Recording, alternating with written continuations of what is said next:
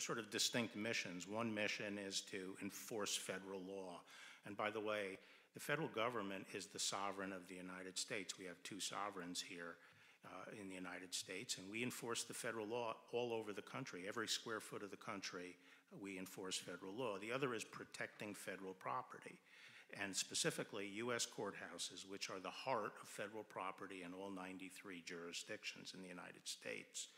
And we have the obligation to protect federal courts, and the U.S. Marshals specifically have been given that obligation. Federal courts are under attack. Since when is it okay to try to burn down a federal court?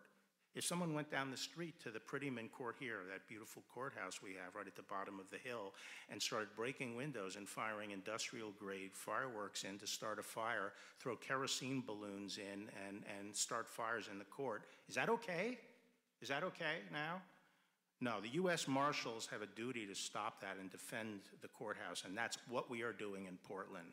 We are at the courthouse defending the courthouse. We're not out looking for trouble.